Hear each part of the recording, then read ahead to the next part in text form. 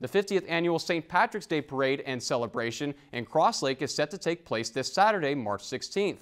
The day is one of the highest revenue generating days for the city of Crosslake, with thousands of people expected to attend. The festivities will begin at 8:30 a.m. with the Clover Dash 5K run, and the parade will begin at 2 p.m. Throughout the day, there will be parties and live music at various locations throughout the city. This year, the mild winter is expected to boost the already well-attained event. It's easier for people to get around, so it's a great way to spend the day. If you're a local, you live in the area, come on over for the day. When we have a warm weather year like this, it literally doubles the attendance. So we will have no shortage of attendees at this year's parade.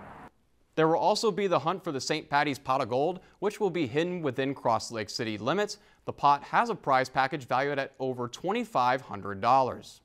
Lakeland News is member-supported content. Please consider supporting Lakeland News today.